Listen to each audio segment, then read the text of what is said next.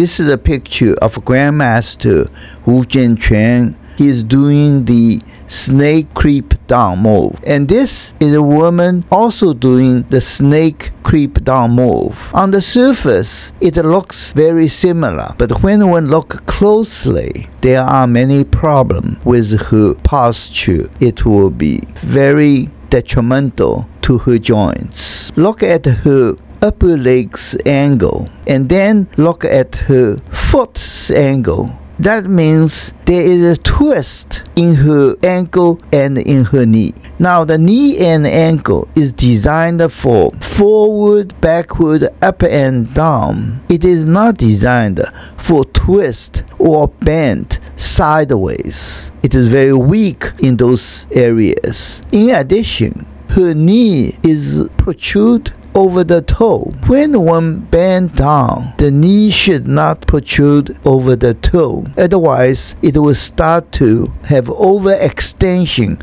of the knee joints. So her posture of the left leg almost will guarantee she's going to have knee and ankle problems. And let's look at Grandmaster Wu's posture. You see his upper leg, lower leg, and the foot all aligned. There's no twist, turning. It's all in a plane, and that is the correct posture.